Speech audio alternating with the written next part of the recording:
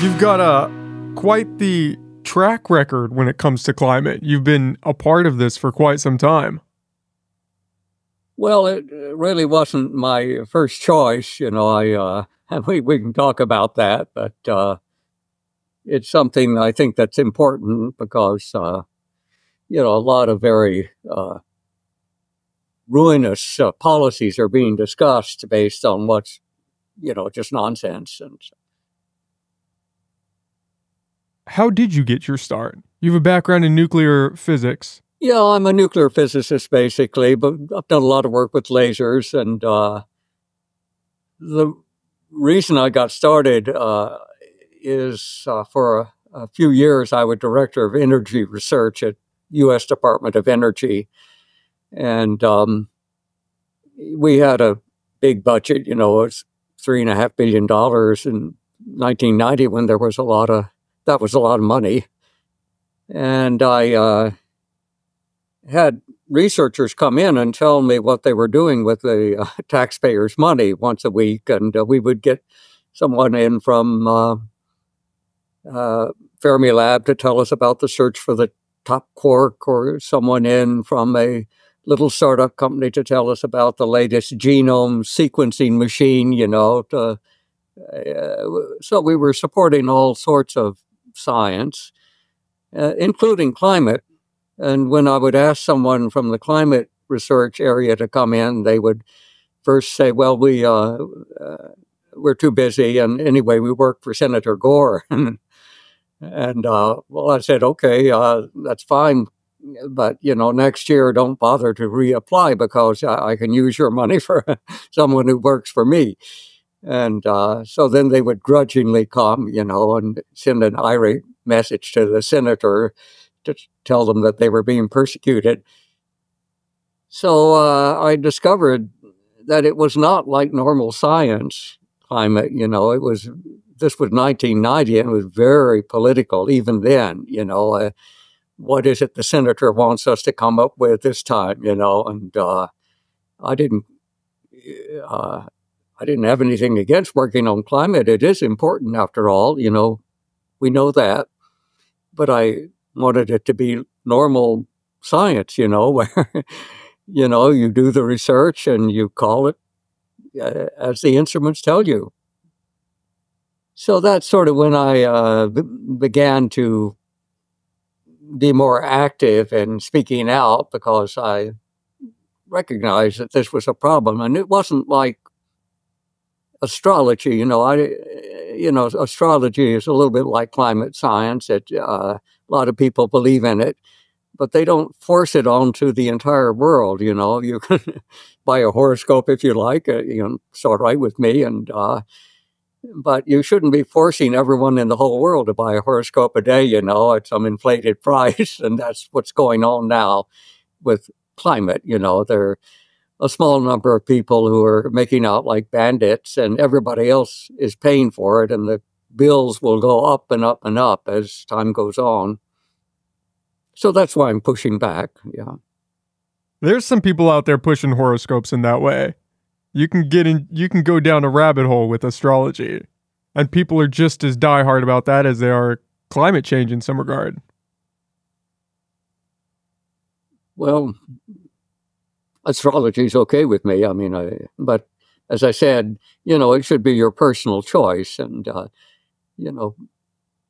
what does the Declaration of Independence say? That you have a right for the pursuit of happiness, and if reading a horoscope makes you happy, you have a right to that.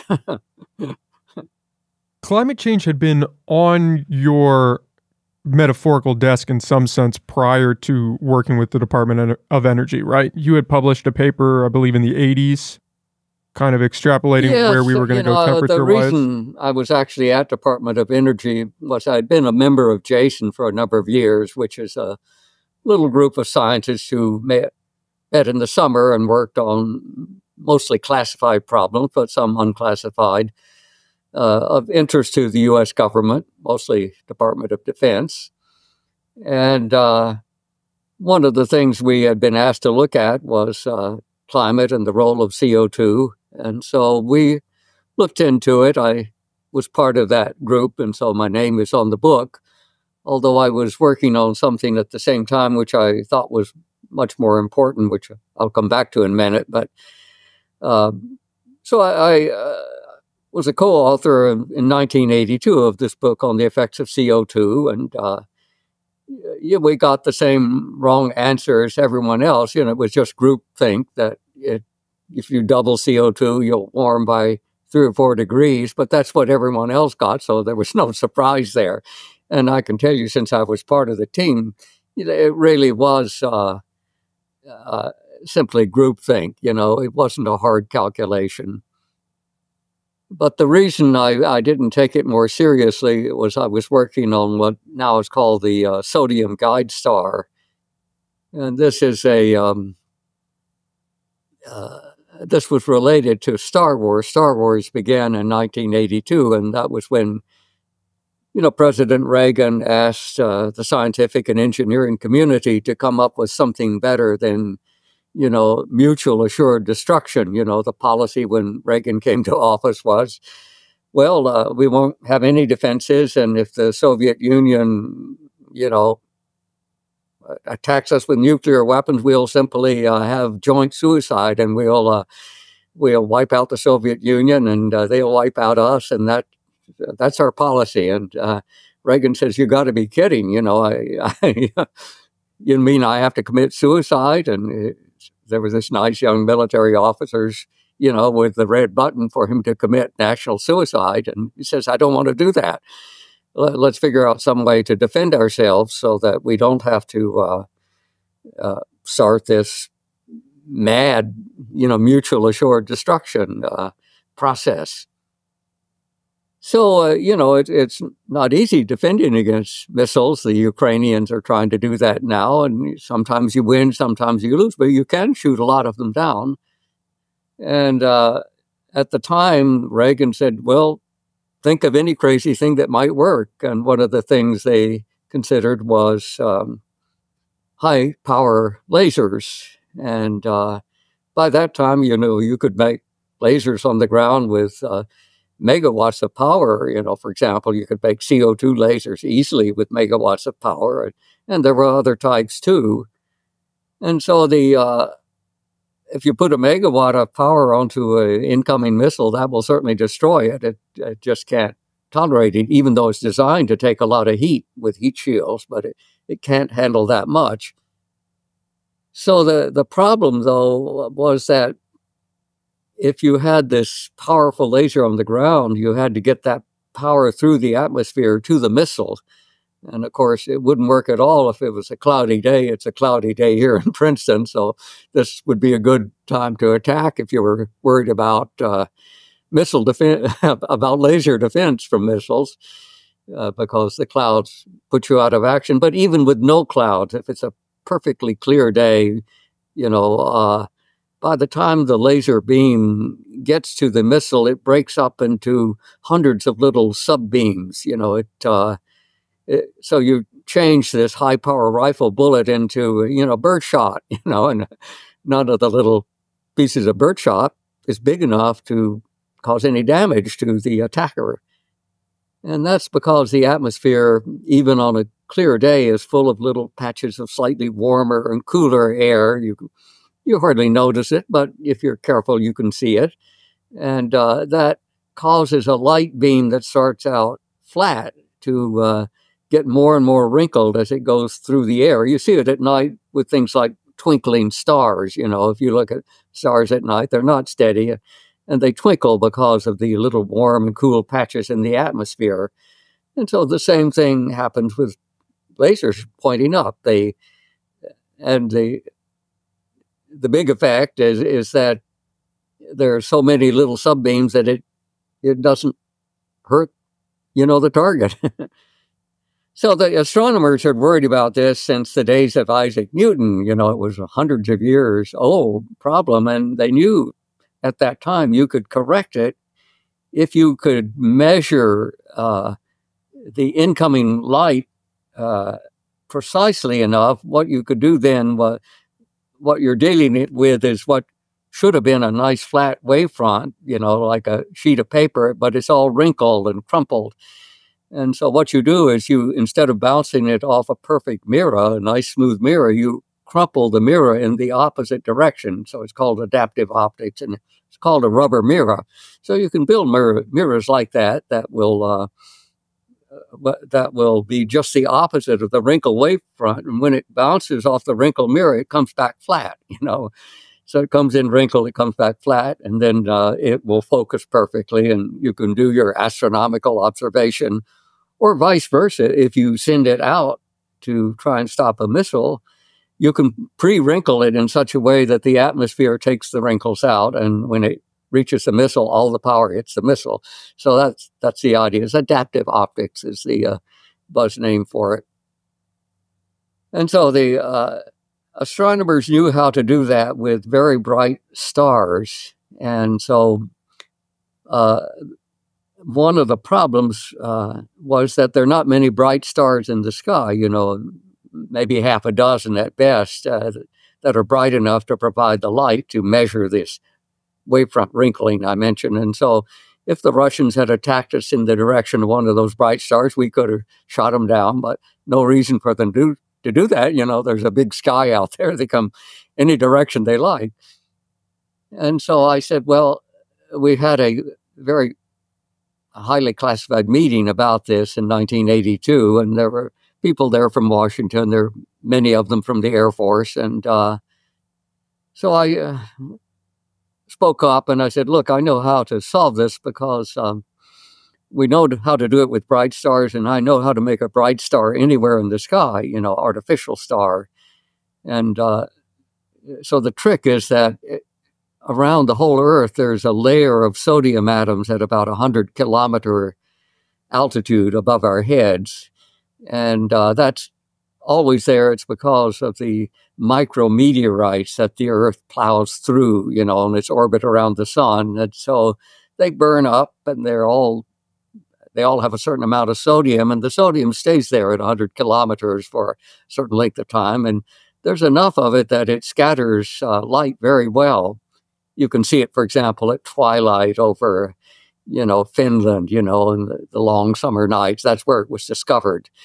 And so I said, all you have to do is make a laser that makes an artificial star, and then look toward the star with your wavefront sensor and use that bright yellow light from the sodium to do the correction. And you can make the star wherever you like, and toward the incoming missile, for example. So to make a long story short, that actually turned out to work. The Air Force was courageous enough to try it out. It was a very secret project for over 10 years, and but it did work the first time they tried it. And so I got a lot of credit in the classified world. That's why they called me to Washington, because they knew I knew how to solve problems. And so I knew a lot about the atmosphere even before I started thinking about climate. It was something that was very important, for example, to laser propagation, which uses much the same wavelengths as the thermal radiation that cools the Earth. So I knew more than most climate scientists did about how the atmosphere worked.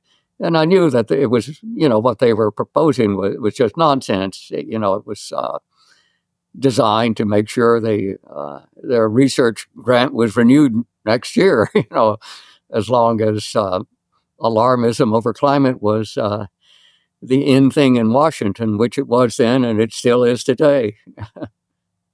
Through those corrective lenses, or the use of an artificial star in that case, are we able to permeate through cloud coverage better? Would we have the capability today to stop an incoming missile? It doesn't go through clouds, so you have to have a nice clear night. But, for astronomers, you pick a site where there are very seldom clouds. For example, the observatories in Hawaii are above the cloud layer most of the time. They're at such a high altitude. And there are observatories in Chile on the Altiplano, really high up in the Andes, where there are almost never clouds. So if you pick the site carefully, then clouds are not a terribly important. Every now and then they come, but it's infrequently enough that it doesn't matter. But in terms of defense, still a insanely powerful factor. I mean, there's been a push for these laser weapons. I think they're being utilized in Israel, a push maybe for Ukraine as well. But if you have that cloud coverage, how much can you really stop? Well, that's one of the fundamental problems with lasers is they are vulnerable to the weather, very vulnerable to the weather. But, there's almost no weapon system that is perfect. It works sometimes and it doesn't. So that's why you typically have a whole menu of them. And if one doesn't work, hopefully the other one is able to. Yeah, not that comforting. That's been the same, over the ages, So you're doing this research. Climate is on your radar, obviously, because you're working against it in some ways. And you come out in terms of climate change and you're in agreement with the projections that most other scientists are putting out, that you have CO2 impacting the environment, impacting climate. And if you were to say double CO2, you're going to have a significant doubling, or not necessarily doubling, but increase in temperature from that 3 to 4%, say. Well, CO2 is a greenhouse gas, and it's not the most important. The most important greenhouse gas is water vapor. And if you include clouds, which also acts a lot like a greenhouse gas, that water completely dominates, the greenhouse effect on the Earth. But CO2 is not negligible. It's about 30% of the effect of water, so it's there. And what a greenhouse gas is it's a gas that if you have clear skies and no clouds, it lets all the sunlight through to reach the surface of the Earth. But it is opaque to the thermal radiation that we emit, from the Earth. So shortwave radiation like that from the sun passes through greenhouse gases, but long-wave radiation, thermal radiation, doesn't. And so that tends to trap, the thermal radiation. It's harder for the Earth to cool because it's though you had this blanket of greenhouse gases keeping you a little bit warmer than you otherwise would be.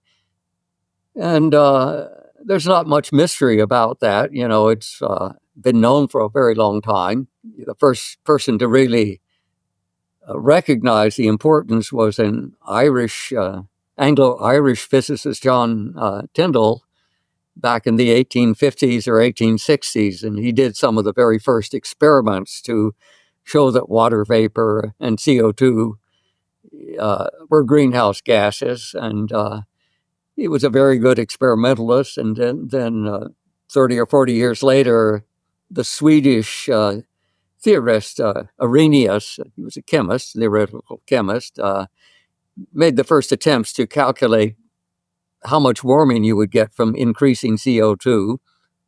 And it was a pretty good start because the data he had wasn't very good. But he estimated, his last estimated was that if you double CO2, you'll warm the Earth by about 4 degrees centigrade. I think the true answer is if you double it, it's about 1 degree, but that's not bad considering that it was 1900 or actually it was 1896 and it was before the invention of quantum mechanics. So he was a smart guy. But that's typical of science. Your first attempt is pretty good, but you refine it as time goes on and you learn more and you get more skilled. But nothing has changed. They're still using Arrhenius's figure, now 100 years later, which is very unusual for science. Usually things get better, and in this case, there's been no change because they don't want it to get smaller. 4 degrees is about the minimum you can have to keep people alarmed and keep your research funding coming. And it's interesting with that refinement of data that normally takes place, you don't see that in the climate research, right? It seems like their data is still, even today, significantly off of the real world data. That's certainly true. If you look, the climate is complicated. If you try to do it in detail, you do need computers. And so they've gotten bigger and bigger computers, but they're still far from big enough. And so they have all sorts of approximations on how you handle fluid flow and radiation transport and clouds. And they talk about tuning their models. They put together the best model they can, and then, of course, it gives the wrong answer. And then everybody agrees the answer should be, if you double, you get 3 degrees. And so they tune this parameter and they tune that parameter, and eventually it gives the right answers, the so-called right answer. And so it really is not predictive, in spite of what they claim. It's simply fitting to what the narrative wants the answer to be.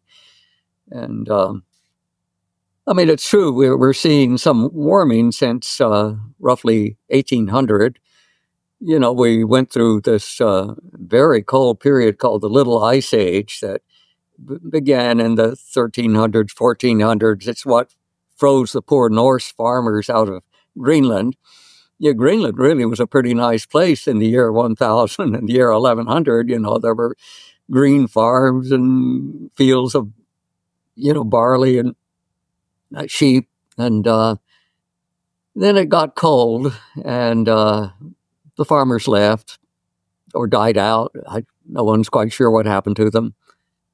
And it stayed cold until the 1700s, and then it began to warm up again for reasons that nobody knows. It was long before CO2 started increasing.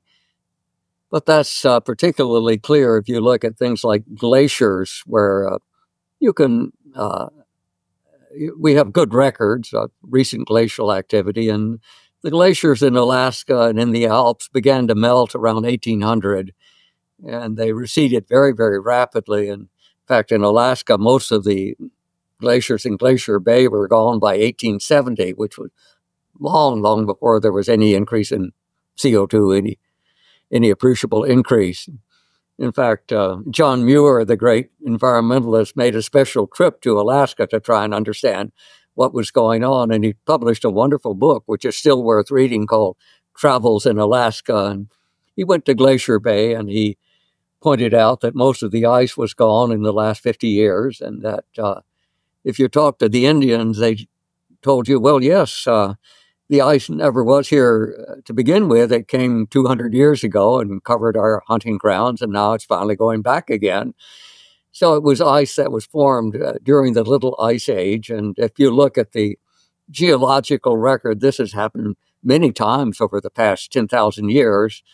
So although we're in a relatively stable interglacial period now, the Holocene, there are still big climate fluctuations within that. And the current fluctuation we're seeing is almost identical to a half a dozen that are recorded over the past 10,000 years. There's no evidence that much of it is due to CO2. And it's hard to make the case on basic physics that much of it could be. CO2 will cause some warming, but not very much. So I would guess some of the current warming is from CO2, but most of it has been natural recovery from the Little Ice Age. And yet, if you were to turn on the news, they would say, oh, the ice caps are melting. And if you track the progression of that, it started around the Industrial Revolution. It's CO2. We're pumping out too much CO2 and we're melting the ice, which is going to therefore raise sea levels. Not looking back and recognizing, oh, has this ice been melting before that? How much ice was there previously? Yeah. Well, it's certainly true that glaciers on land, Alaska, the Alps, other parts of the world, have receded. But the most rapid recession was before CO2 started increasing. So there's not a cause and effect relationship there. If it were CO2, now is when we should see the rapid retreat of glaciers. But if you go to Glacier Bay, the retreat has almost stopped, and some of them are growing again. So it doesn't fit the narrative at all. And that's true around the world. Nature is just not cooperating with the storyline. Unfortunately, right? Well, fortunately for us, yeah. I think nature is doing what it has always done, and nobody quite knows it. It's too bad, because these are important. These coolings, for example, in the Little Ice Age, they caused enormous devastation to humanity. There were famines and plagues in Europe. The I mentioned the poor Norse settlers got frozen out of Greenland. And so it would be great if we knew how to predict these things and knew how to cope with them and know when the next one is coming. And the attempt to do that has probably been set back by 50 years by this fixation on CO2, which doesn't appear to have very much effect on climate at all. And certainly had nothing to do with these previous warmings and coolings, because people weren't driving SUVs, 6,000 BC or 4,000 BC. But there were big climate fluctuations then, bigger than the ones we're seeing today. And that's an interesting point, that the climate historically has never been stable. That's right, yeah. And it's not a fear of global warming necessarily that should be on the front of mind for everyone. If you talk to people who are actually in deep with the research, global cooling is the actual threat. Yeah, if you look at human history, we've lived through many warmings and coolings, and almost every warming has been good for civilization. Culture thrives, people multiply, and every cooling has been bad. There's famine, there's plague, so the experimental evidence is that warming is good and cooling is bad. And in fact, many of the same people who became climate warming and alarmists began their careers in the 1960s and 70s as global cooling alarmists. And then they just seamlessly switched to warming alarmists. Steve Schneider, the late Steve Schneider, who I kind of admire, but because he was very honest about many of these things, but he switched. He was a big global cooling scaremonger in 1970, and at the time he died, he was a big global warming scaremonger. So he was a scaremonger all his life, except that it flipped signed. Yeah, that was new to me, the realization that in the 1970s, it was a fear of the new ice age. Yeah, that's right, yeah. And it was getting colder, nobody quite knows why. And I remember I was in New York City at the time, and I had an apartment up on 125th Street where I could look out over the Hudson River. And during those winters in the 70s, you would see these enormous ice flows coming down the Hudson. And, I moved to New York in 1965, and there were no ice flows in 1965, but 72, 73, you could practically walk across the ice in New Jersey on some winters. And so they were right. It really was getting colder, and it was obviously getting colder. But, nobody to this day, I think, knows exactly what happened. My own guess, it almost certainly had something to do with the sun. But we've wasted so much time, we don't know for sure, what might have happened. Is anybody looking back at that data trying to figure out an answer to it? Or we're focused on the present now?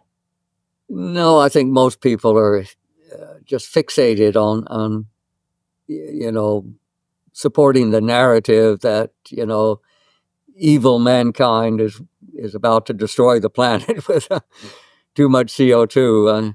There are certainly a few honest people trying to look back at that, but they have a hard time getting funding. They have a hard time getting data. And the data wasn't very good back then. The first satellite data started coming in about 1980. And we had some measurements earlier, back in the 70s, but it was sporadic. You do a measurement 1 year, and then there'd be 5 or 6 years you wouldn't get anything. But since about 1980, we've got pretty steady information coming in from satellites, and the real heroes there, at least for temperature, are the Roy Spencer and John Christie at University of Alabama, Huntsville. They're the ones who pioneered the use of microwave instruments on satellites to measure atmospheric temperature. So that's been very, very helpful, but it only started 1980 or maybe a year or two earlier than that. And we've only been measuring CO2 precisely since, I don't know, the mid-60s or something, late 60s. That was due to the work of Ralph Keeling, who put put together the first CO2 observatories that have been producing high-quality data. So we're lucky to have that data. But we don't have anything before then, and so you have to kind of guess what were the CO2 levels. The best estimates we have come from the ice cores from Antarctica or Greenland. But, that's indirect, and everything like that has systematic errors. You're not quite sure whether you accounted for them fully or not. And, but the modern data is very good. In terms of land data, however, we have a little bit more leeway, correct? Didn't they have some temperature measurements going back to the 1700s? They do. There's this famous Central England temperature record that goes back to the 1700s, as you say. And it doesn't show anything very alarming. It shows relatively constant temperature. You can see a little uptick at the end of the little ice age, but it's not very big. And so it's certainly not cause for alarm. Well, it seems like a major point of contention with land measurements like that is the urban heat island effect. That's right. If you look at temperatures that come from thermometers on the ground, before the satellites started producing data or people taking it seriously, these ground-based measurements were showing just frightening increases of temperature. But it turned out that most of that was due to encroachment of suburbs around temperature measuring stations. So a thermometer station, which had been measuring in a green, cool field 50 years ago, is now surrounded by blacktop and houses. And guess what? You were getting rapidly increasing temperatures, but it wasn't due to some fundamental increase of temperature. It was because you're surrounded by blacktop and houses. And so it's difficult to get that out of the land-based data because everywhere in the world, development is going on. Suburbans are sprawling, airports are expanding. And so I think there are honest scientists who do their best to clean that out, but it sometimes rather than cleaning out a really poorly designed experiment, it's better to design a new experiment that's free of it, and that's sort of what the satellites were. Yeah. And it makes sense if you have this data that is so easily corruptible in terms of, in the past, you might have these thermometers out in the field, and now they're in the heart of a city like London, where you have a condensed human population. You have a ton of concrete, these buildings. Obviously, the temperature is going to rise. Right. Well,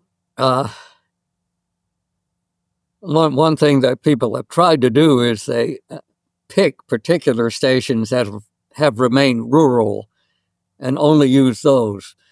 But the problem is that there are not many of them, and so that means you're only sampling a few locations in every state, every part of Great Britain or the rest of the world, and so you're not sure what to do about all the rest of the earth, including the 70% that's ocean, where you have practically no data, So it's very difficult to use ground-based measurements to get something that you can be confident in. But the satellites, I think people do take seriously. I certainly do. And there's competition, it's not just Christie and Spencer. There's a private company in California that does the same measurements. And I think there are a few in other countries too. And so they're all looking at the data and they're competing with each other and they're getting the same answer. So that's reassuring. Plus, they get the same answer as weather balloons. People don't realize how much data we get every day from weather balloons. There are thousands that are launched every day, and they float up to the stratosphere and they send down radio signals telling the ground what temperatures they experience, what relative humidity they experienced, often what the wind directions were. And those are direct measurements, right, in situ, and they agree with what the satellites are producing. The satellite is much more global. People don't launch weather balloons over the Pacific or the middle of the Atlantic Ocean, but satellites don't mind measuring there. And even from the limited data on ocean temperature, if you compare that to world temperature, they're comparable. And not just comparable, but lower than the projections from land-based temperatures. That's right. All of the temperature changes are much less than forecast by computer models. That's right. There's something wrong with the computer models, and they're just too stubborn to admit that they overestimated the effects of CO2. There have been one or two. I think there's a Russian model that actually is pretty good, but they've not been under the same pressure as modelers in the West to conform to the alarmist narrative. Yeah. Is it harder to stick by that narrative, though, now where you are receiving this data from satellites? That's harder to ignore even compared to the computer model data? Well, you would think that people would take the data from satellites and extrapolate that, and that doesn't give you a very alarming warming rate. But instead of doing that, they take the model projections, which give much faster temperature rises, and they also take model economic projections of, growth of fossil fuel use and growth of the human population, which are also clearly wrong. They're producing much faster growth than is possible to happen. But that's what they use. So they use anything that makes the situation look as alarming as possible. And so that's what you plan to. And it's hard to believe that you would choose to stick with a model that continuously is projecting wrong information, and not just wrong, but statistically higher than the levels we're seeing. You would think somebody would say, hey, this is clearly not accurate. It doesn't have a great track record. Maybe we need to start looking into these other avenues. Yeah, you're right. It's very puzzling. But, that's the way cults are. There are all these doomsday cults where someone projects the world is going to end, on tomorrow. And tomorrow comes, the world doesn't end. And you would think that the doomsday followers would then give up and say, yes, we were wrong. But no, they are just convinced, no, we were right. It's just we got the day wrong. The world is still going to end, but it's going to be 3 months later. And then 3 months come, nothing happened. But they never change their minds. It's a peculiarity of the human psyche. People study it. It's beyond me. I don't understand it. When did that change start to take place for you? It seems like at least in the 80s, early 90s, you were more in alignment with the status quo amongst the researchers, that CO2 is contributing, global warming is higher. Well, I get, as I said earlier, it never bothered me if people sort of hyperventilated about CO2, as long as it had no economic consequences or political consequences for the rest of the world. Like astrology, it didn't bother me. I sort of laughed at it. I thought they were overestimating their skill at predictions, but it didn't bother me. But now, we're talking about having Irish farmers slaughter, a third of their cattle, banning agriculture in the Netherlands, getting rid of beef cattle in the United States, getting rid of the internal combustion engine, So this is beginning to get serious. This is beginning to look like more like a suicide pact, suicide cult than anything else. Because if you follow these things to their logical conclusion, they're clearly not going to work. And many, many people will suffer. And so at this point,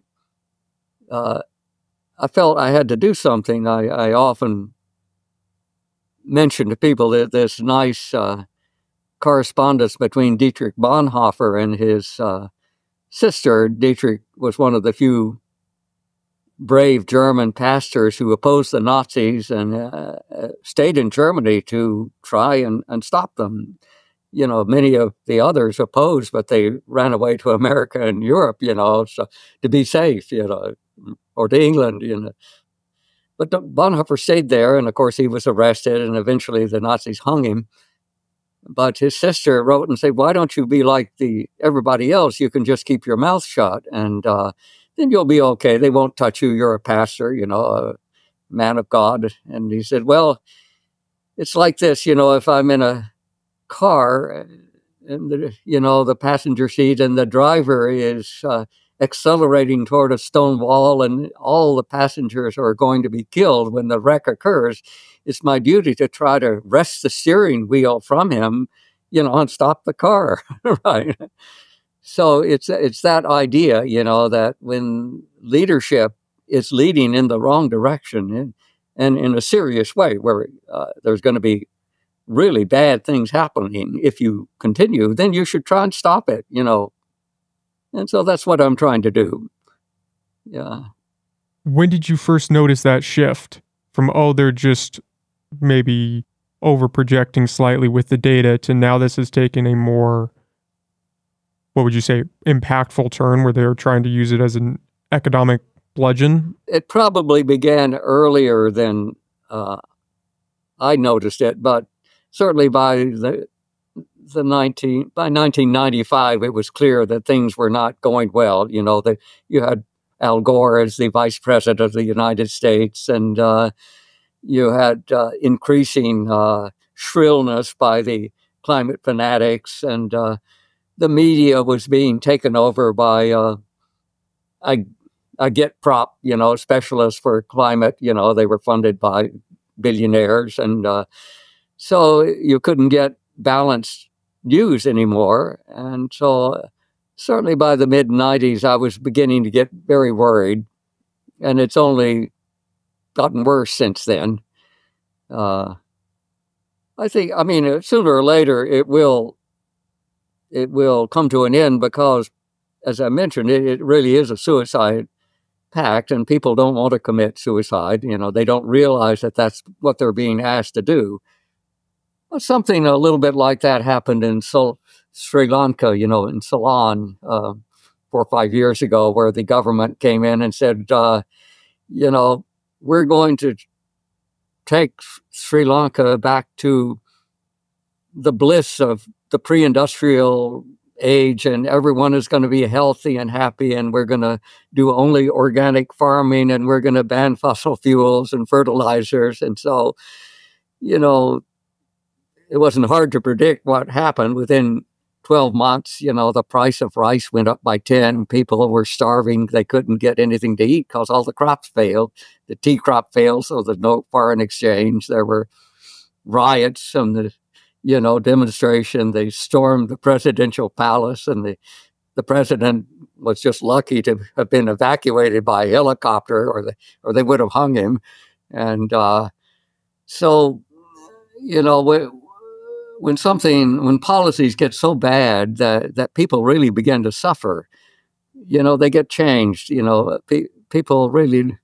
Most people are not willing to to drink the Kool-Aid. There are similarities, to other cults, that have been very, very worrisome.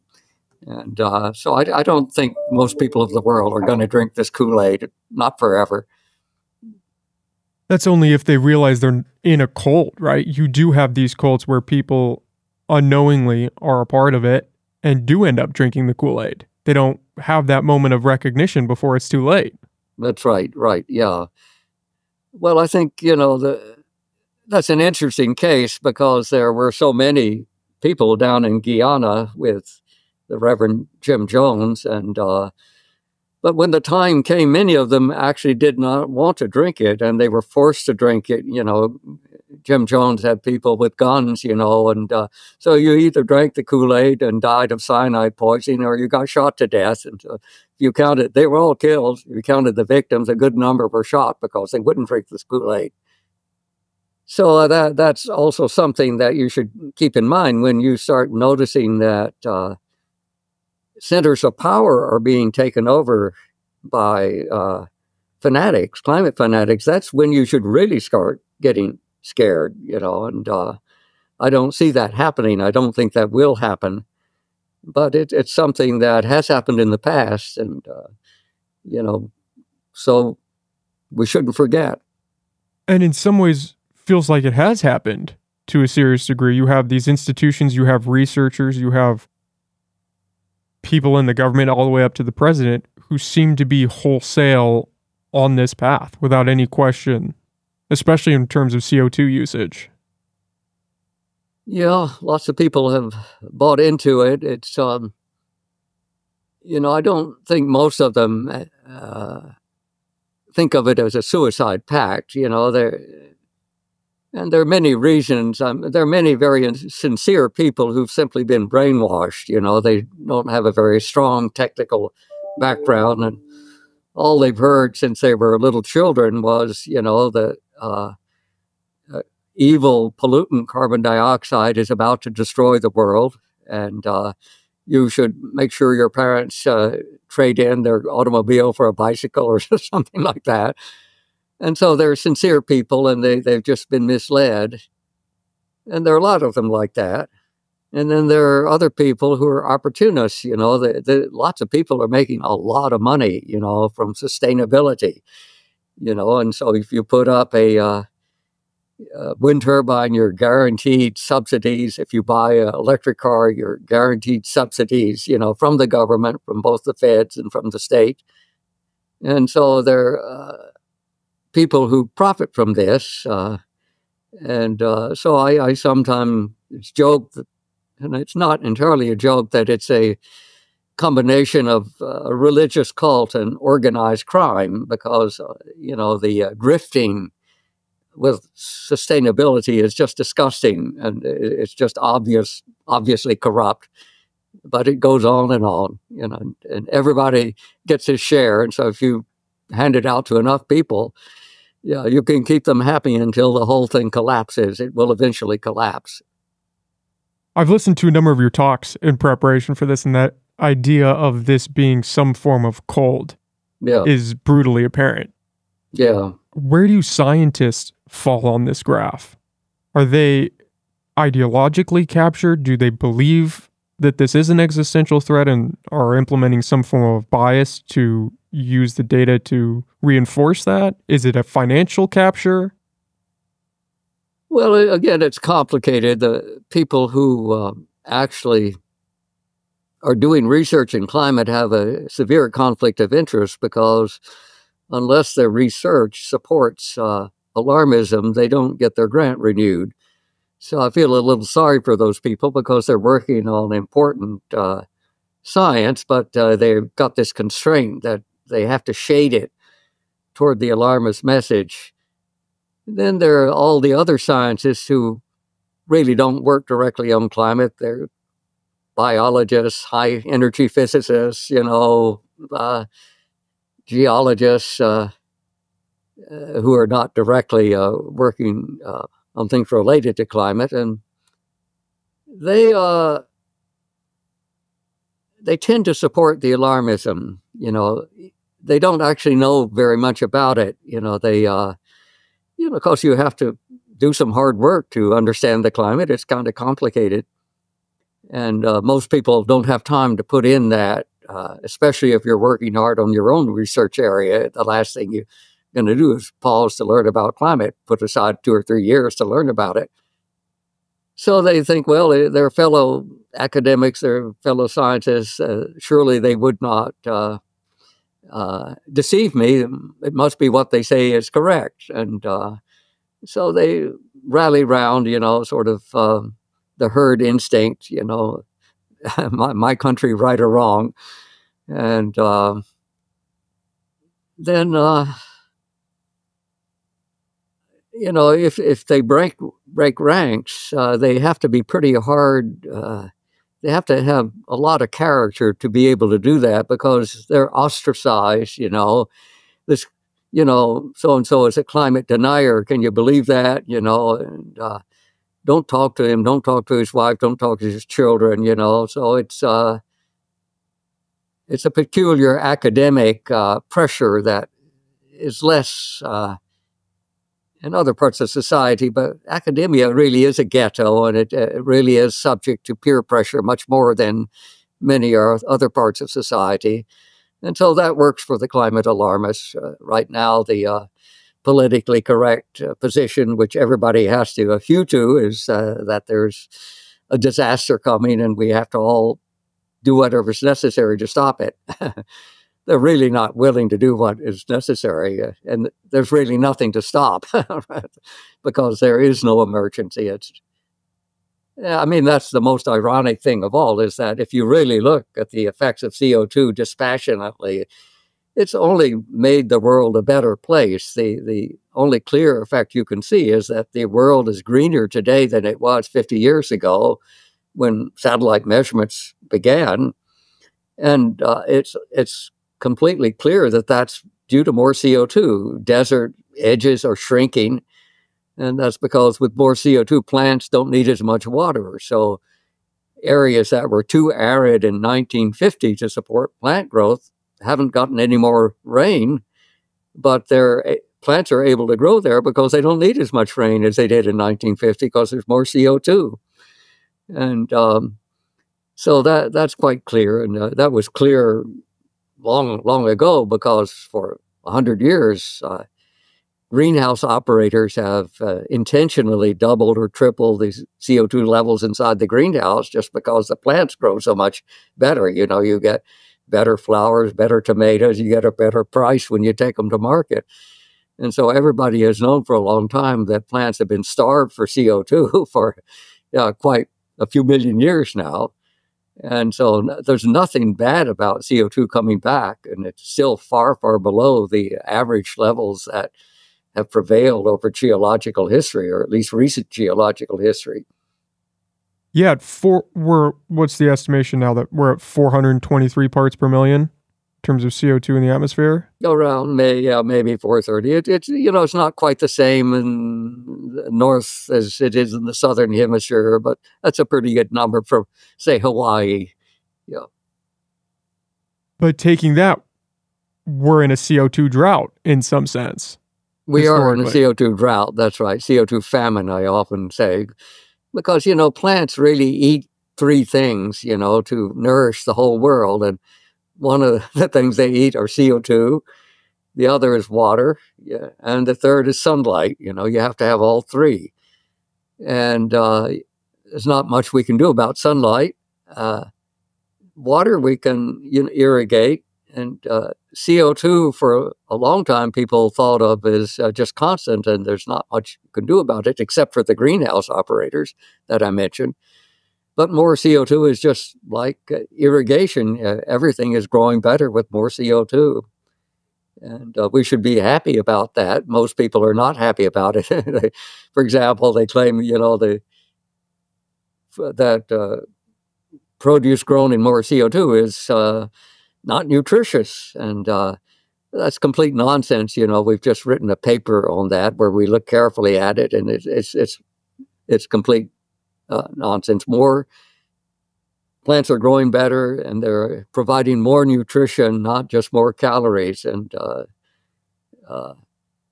so there's nothing bad about more CO2. It's fundamentally a blessing to mankind.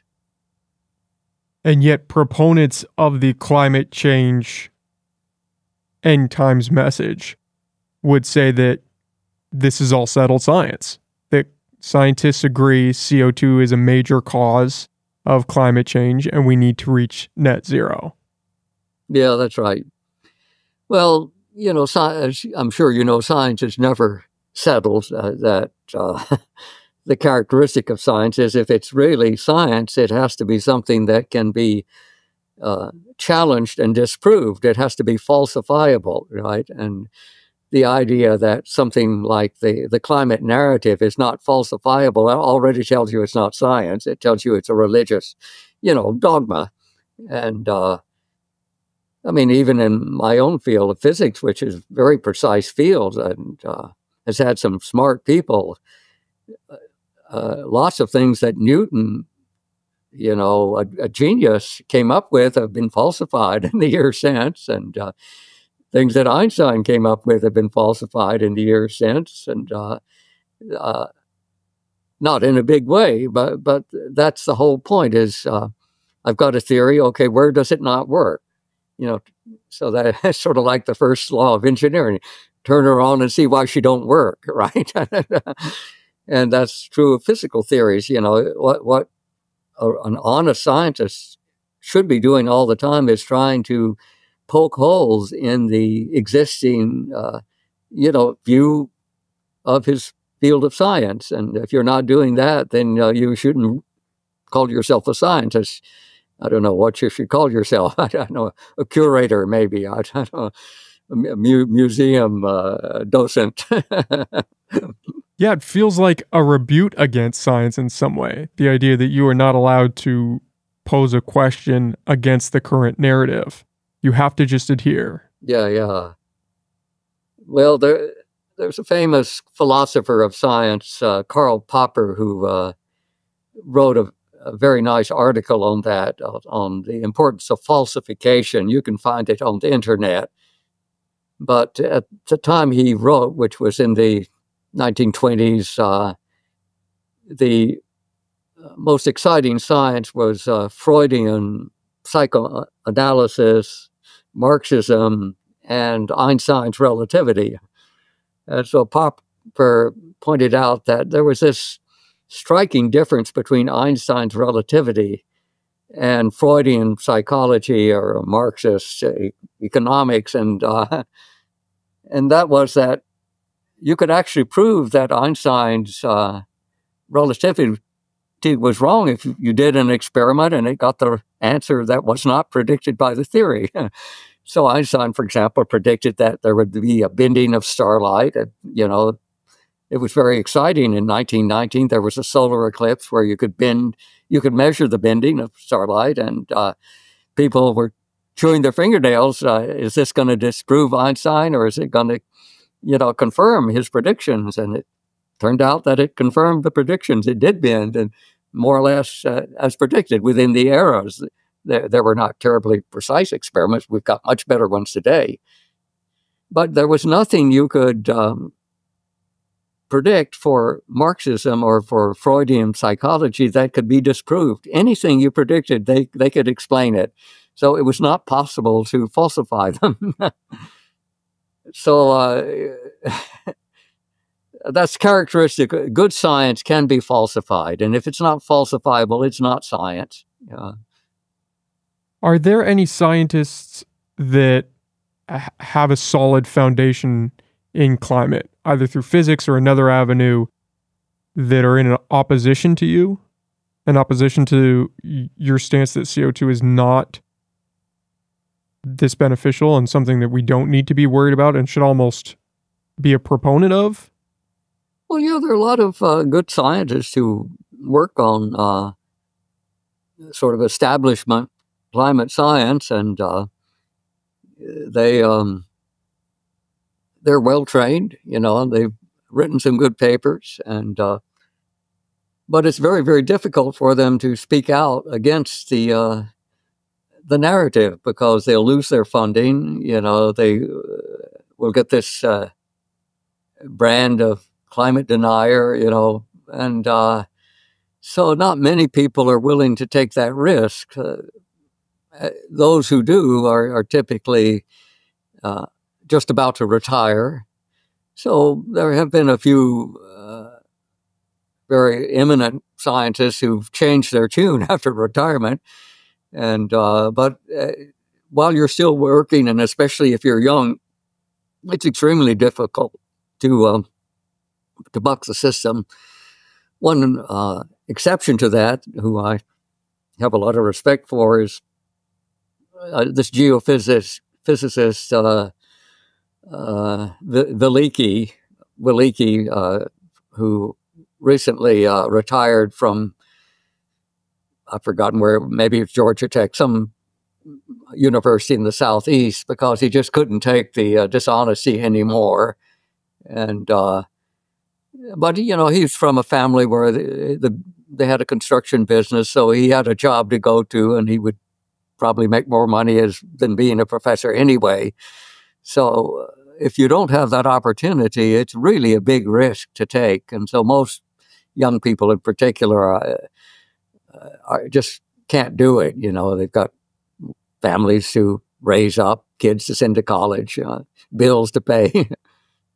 So that happened in Soviet Union. They had this crazy Lysenko who was, dead set against genetics, against hybrid corn, all sorts of crazy ideas because they didn't agree with Marxism, Leninism. And it set back biology for decades, many decades in the Soviet Union. But very few biologists were willing to contradict him, and the few who did were immediately fired. If they were lucky, they were only fired. A number were sent to concentration camps, and some were sentenced to death. And so when science gets politicized that way, it becomes very dangerous. And that sort of happened with climate. Absolutely happened, right? That's one of the terrifying things, is the reinforced cohesion on this topic. And it's obviously terrifying for established scientists to be afraid to go against the grain. But what chance does a freshly minted postdoc have if they're coming out of university looking for a job? I mean, how can we anticipate them to look at the data and not form the same conclusions? Because, well, I have to work. I incurred all this debt. I need a job. I'm not going to go against the grain here. I don't have a chance. Right. No, you're right. It's set back the climate field just as Lysenkoism set back biology in Russia. I think climate has been set back very, very seriously by this fixation on CO2. It is important. There are lots of fascinating physics problems to solve, chemistry problems to solve, geology problems, and that's been all brushed aside to fixate on CO2 and net zero. And so you can't afford to cast any doubt whatever on that, or you lose your job, you lose your funding. Yeah. Have you seen anything encouraging that is changing, at least in terms of established scientists? Or are most still waiting until they retire or they can get a private job where they're not influenced in the same way or exposed to the same dogma? No, I don't see any sign of change. I think it's gonna take a little bit longer, and something bad is going to have to happen. I mean, often these things are brought to an end by some catastrophe that resulted in part because of the dogma. And one example of that is, say, the theory of eugenics was very, very popular. It was almost a cult in our country, in the United States, and in Great Britain in the late 1800s, early 1900s. And the idea was that, there was this clearly superior Anglo-Saxon race that was being genetically contaminated by all these low IQ Italians and Jews and Chinamen coming into America or coming into Britain. And they even had scientific journals that, they tested the IQs of these people. Of course, they were all low IQ compared to the good old Anglo-Saxons. And it was all nonsense. It was lies, but yet there were scientific journals, and there were newspaper reporters writing glowing articles about saving the gene pool. And the presidents of Princeton and Harvard and Stanford were all big eugenicists, and Woodrow Wilson and Alexander Graham Bell. And it was all lies. It was just nonsense. And yeah, you couldn't stop it. People would point out there were honest people at that time, and they pointed out, well, these studies don't make any sense. You gave this IQ test to a guy who can't read English. What score is he supposed to get on the test? Right? It's just stupid. And what finally brought it down was it was taken over with just ferocious enthusiasm by the Nazis, and so it was one of the pillars of their final solution, and so it's a horrible way to bring it to an end, but that brought it to an abrupt halt in the rest of the world when everybody saw what the Nazis did with it. When they finally woke up and realized this has all been a lie from the beginning, and yet the Nazis have taken this lie, and they've made it part of their policy. There never was such a thing as an Aryan race. The average German Jew was a German. He wasn't a Jew, right? Yeah, the faith, God bless him for that. But the whole thing was just awful. And mankind seems to be capable of doing that again and again and again. We don't seem to learn. Yeah. And has shown that we will walk blindly off the edge of a cliff. That's my big fear, is that you're right in that sense. Something cataclysmic is going to have to happen before we can course correct. That may be. I hope I'm wrong. So fingers crossed. I hope you're wrong too, but it doesn't feel like the trajectory we're on would reinforce that.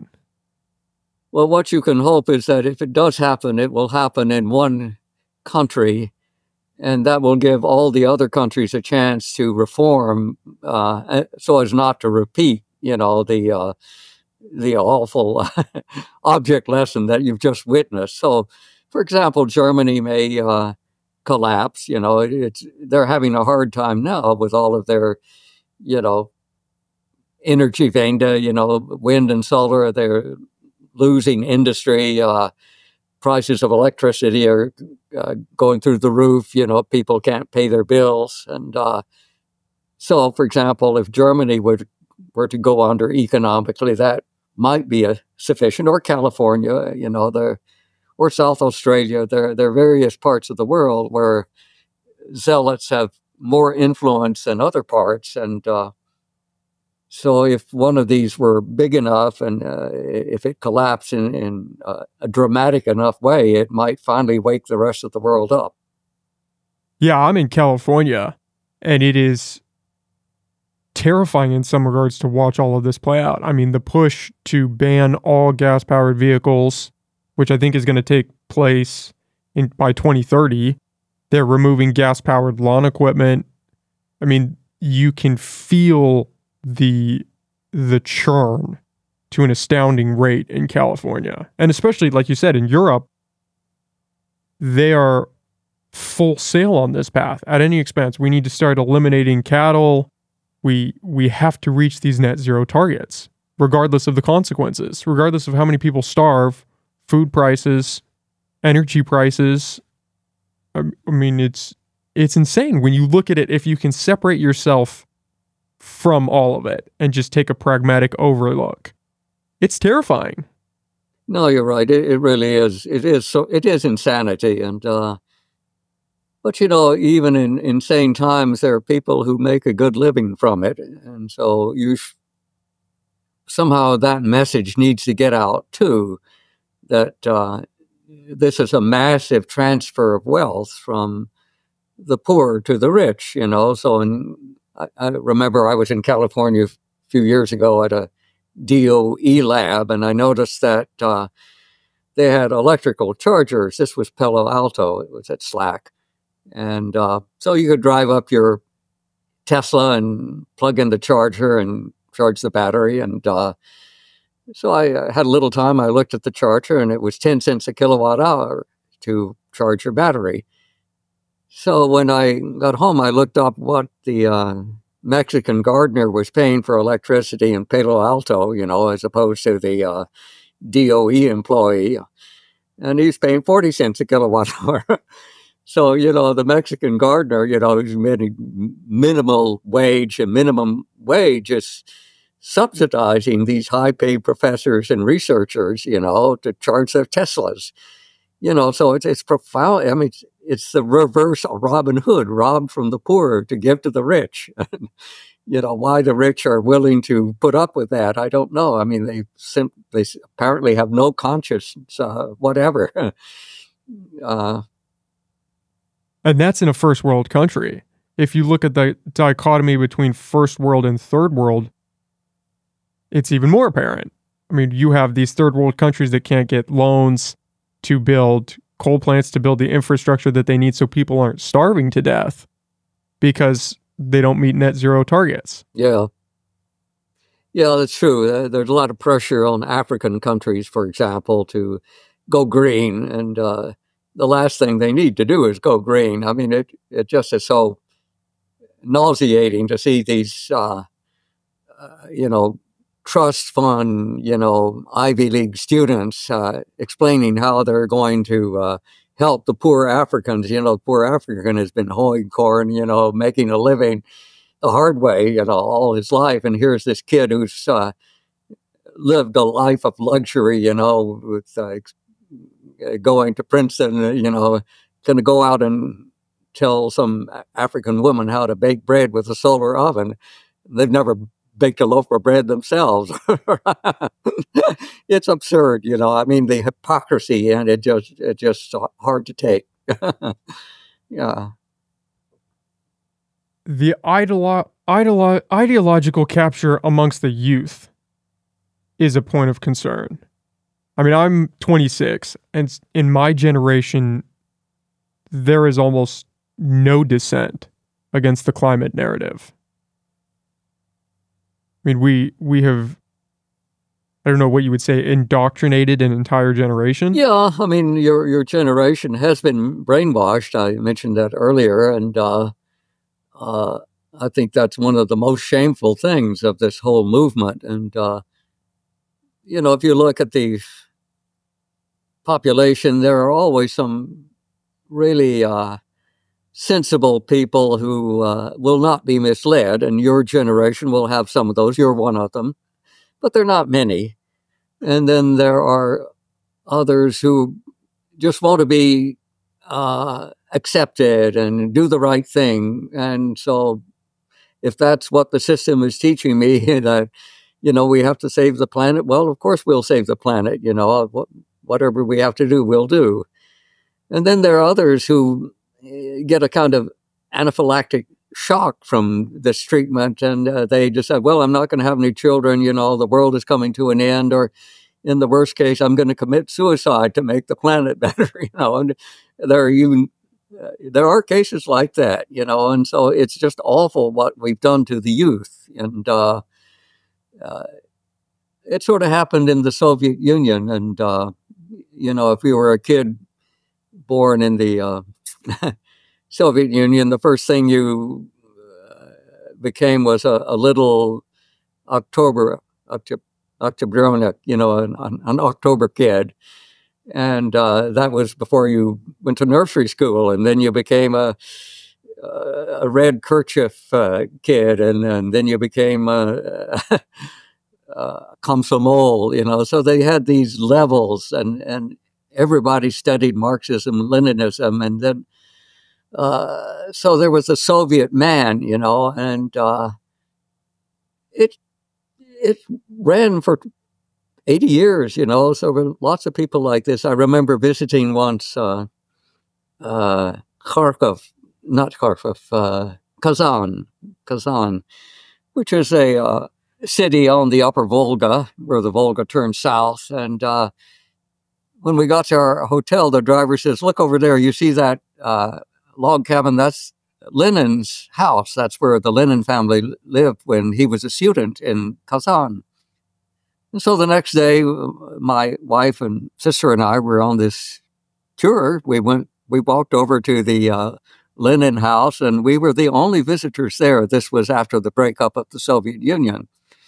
So we went in, and there was a lady at the desk, and she says, "Why are you here?" I said, "Well, it says museum out there, the Lenin Museum. We're visitors from America. We'd like to see the Lenin Museum." There was not a soul in the museum, and this is the middle of a big, Russian city. So we're the only visitor. And so she said, "Well, I can't show you around. I don't have any Russian-speaking docents." I said, "Well, that's okay. I speak Russian. You can assign us a Russian-speaking docent, and I'll interpret." So we got this Russian-speaking woman. She was a Tatar. Kazan is a Tatar city. It's not a Russian city. And so her native language was, a Tatar, Turkish language, not Russian. So her Russian was better than mine, but not a lot better. But we could communicate. And she said, "Well, after we'd gotten to know each other and walked through all the bedrooms, we went to little Lenin's bedroom with his own copy of Das Kapital on the bedside table."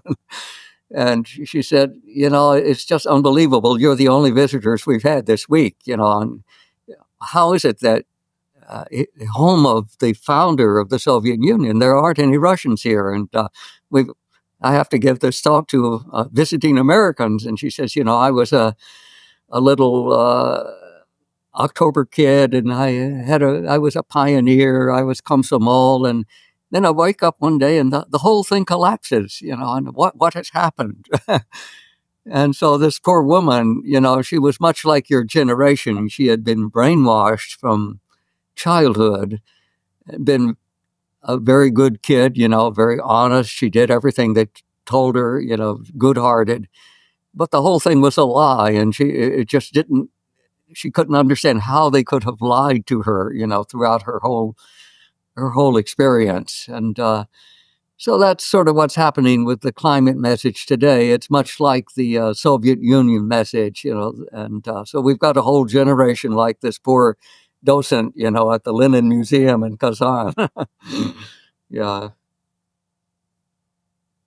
I've heard that a number of times, people drawing conclusions to relate us to the Soviet Union and its collapse. And as someone who doesn't know about the Soviet Union that well, I definitely need to get more informed and read some books on that. It does seem relatable that the Soviet Union had reached a point where so much of its society had been predicated on lies that it just collapsed. And then you look at where we are, especially nowadays, not just with climate, but with a number of issues. Feels like a lot of them are built on lies that you cannot question. And what's the next logical step? It feels like collapse. Right. No, that's true. And, a society to be stable, most people have to feel like, well, maybe it's not perfect, but it's reasonably fair, and, there are mistakes made, but in general, it's fair. And I think the problem with America today is fewer and fewer people believe that. There was a time when, it was certainly, our society was not fair to blacks. I was born before the end of segregation, so I remember what segregation was like in the South, and it was profoundly unfair and evil. And but most people, were not Black Southerners, and so they didn't sense it, so the majority of people thought society was reasonably fair. But now I think that many, many more of us now, Black and white, recognize that there's something wrong with the system that, if you've got enough money, for example, you can use the court system to destroy your enemies. And, look what happened to Mark Stein, from Michael Mann in Washington, completely out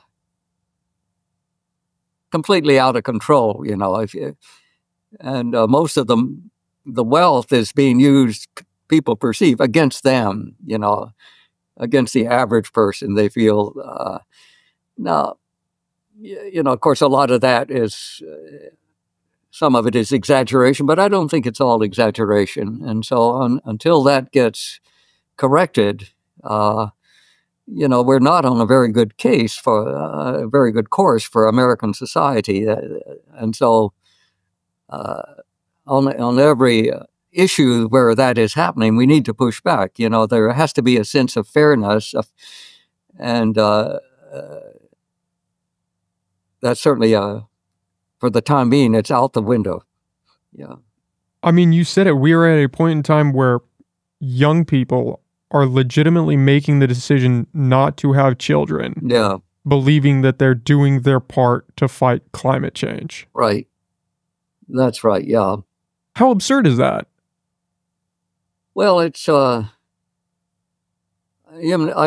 just feel bad for the young people because they're making a sacrifice for, for a lie, and, I don't know if you have children, but, I had a couple of kids, and they were a joy, not all the time. But nevertheless, that's one of the great things of life is to be able to raise children and grandchildren, and to have that taken away from you for no reason. In fact, for a lie it's a terrible thing, and so we've done a lot of damage. And to masquerade it as some noble pursuit, that in making this really rather significant sacrifice, you're implementing some form of a net benefit to society. Yeah. And the reality couldn't be further from that. Yeah. That's right. No, that's right. Young people, I think all people really do need a cause, to make their life worthwhile. You should be doing something in life that's worthwhile. That you get up in the morning, maybe not every morning, but you feel that, I'm doing something worthwhile. And we've made that a lot harder for young people than it used to be. Partly, I think it's wealth. There's so much, people are so much better off than they were, 100 years ago or even 50 years ago. And for example, now just about everyone can go to college if they would like. We've made it easy for that to happen, although, some of this loan giving has been a very bad idea. We loaded people up with unnecessary debt. But, when I was a kid, college age, most people didn't go to college. It was expensive, and you could get a job without going to college and do very well. And but anyway, it gave me something to work for, because I could work in summers and after school, to earn a little money to go to college. So I felt I was doing something that was worthwhile. And we've made that much, much harder. It's harder to get a job, for example. And I think, for example, California passing these minimum wage laws, it's really making things worse for young people, because there's no reason you should pay some high school kid $20 an hour when they don't know anything. You should pay them something so that they have the pleasure of earning something and feeling good about doing something. And that's much more important at that age than the amount of the pay. And so somebody who understands human nature has been asleep at the switch in much of society, certainly in California. Maybe this is a naive stance, but I would assume that sense of fulfillment has been fulfilled throughout most of history by having children. And now we're in a point in time where, through social pressures or changes in economic status, people just having kids later and later in life, the thing that has fulfilled that place are these social causes, which has reinforced a sort of religious dogma that is so intense and so strong, because it's not just this movement that you're a part of, it's something for the greater good. You're fighting for this social change. Yeah. And if you don't have kids at home that you have to worry about, or you're not working some super strenuous job and you're just trying to get through the day. Yeah.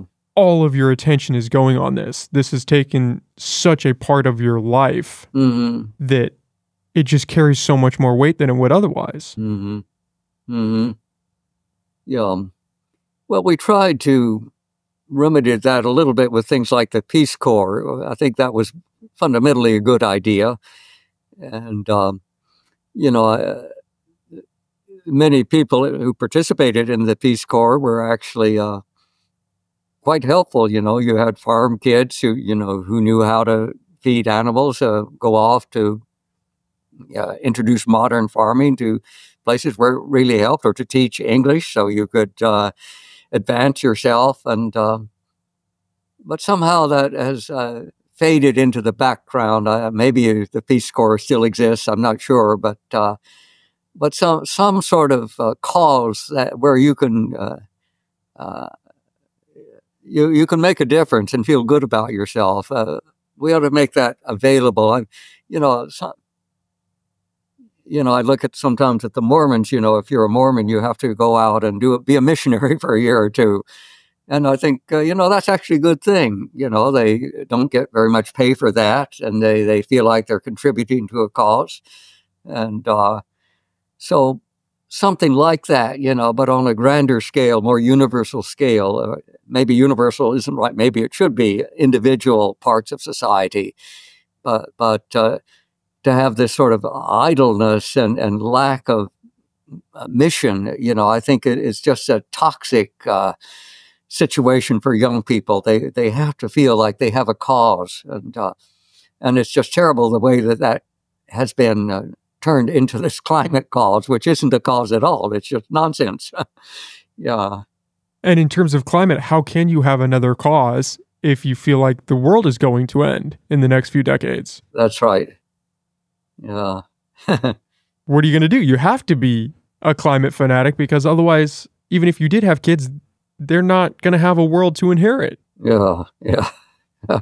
You're attacked on multiple fronts on that one. Yeah. One of the things that I never understood in relation to climate, if it was such a disaster that we were heading towards, why has there not been a significant push towards nuclear energy? Why are we putting up with these lesser technologies like wind farms, like solar farms, that still, have byproducts? I mean, they bury wind turbines in the ground, these turbine blades. I don't know if anyone's having that conversation. Yeah. But it seems like we have this energy source that is cleaner than most of the other ones that we have, if not the cleanest currently available to us. And there's no push, there's no significant movement for nuclear energy. Well, I think there are really two objections. The one that is I have some sympathy for is the issue of nuclear weapon proliferation. If you have commercial nuclear power all over the world, it gets harder and harder to inventory the plutonium out there, which you can use to make a bomb. And but I think you could manage that. We've done a pretty good job with commercial nuclear power to keep that under control. But that's a real issue.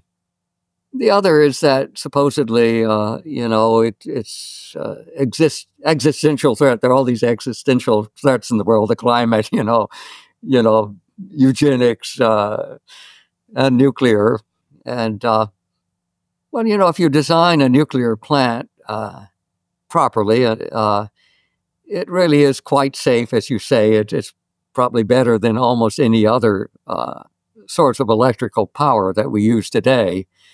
They're all good, but nuclear has had so much pressure that it's especially good. And so part of it is that, there's this unnatural fear of radiation, that it's radioactive. And sure enough, nuclear it's very radioactive, doesn't work without that. But the amount of radiation is completely trivial.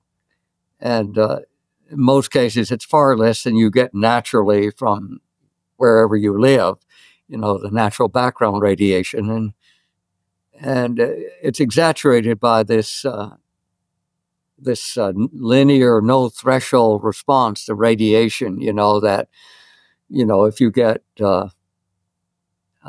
1 unit of radiation, and some unit is enough to kill you, but a thousandth of that you don't notice it at all.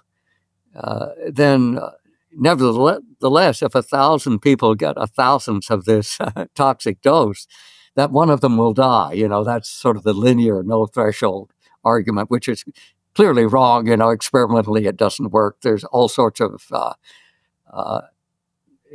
science that shows it's wrong, but it's accepted. It's like climate change. It's accepted. And so you can use that argument to say that nuclear plants are killing lots of people. Bananas kill lots of people too, because they're quite radioactive. As part of my thesis, I did low-level counting, and I was good at it. And one of the things I was careful was I kept people away from my counters because we're radioactive, you and I, because of the potassium in our blood. And the last thing I would do is get, a person near to my counters because they were so radioactive. And the radiation really doesn't harm us, in the amounts that you get from your own blood or from reactors if you control it properly. But most people don't understand that, and they think even the tiniest amount of radiation, they're going to have children with 5 heads, all of these crazy stories, that are not true. But people believe them.